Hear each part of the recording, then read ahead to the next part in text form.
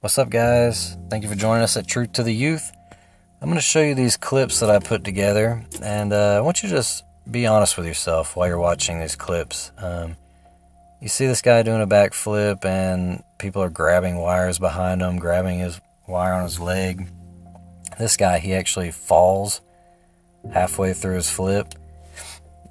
This guy, he tries to bend down and can only go so far. This guy can't even do a backflip in 0G. And this lady grabs a wire, she stands up.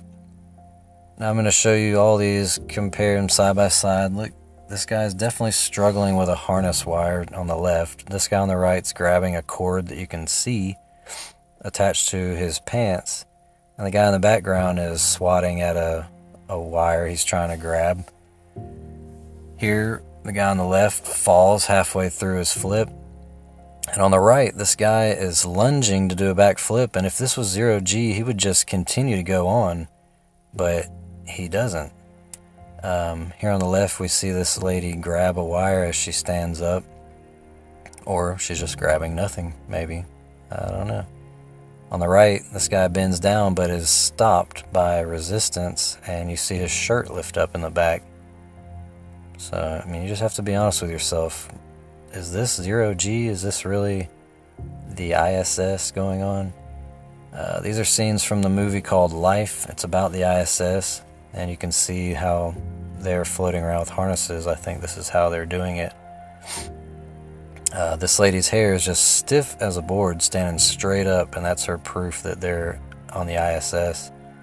This lady's hair is bouncing right back in place as she bends down. I've reversed it back and forth so you can see how she moves her head forward, and instead of her hair freely flowing forward, bounces back in place. Same with this Medusa chick here.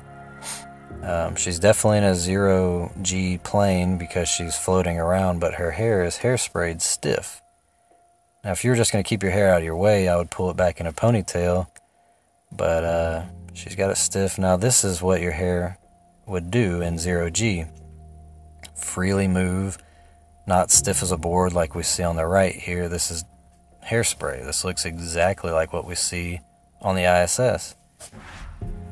Now, sometimes we do see hair moving freely on the ISS when it's an edited shot, you know, just little clips.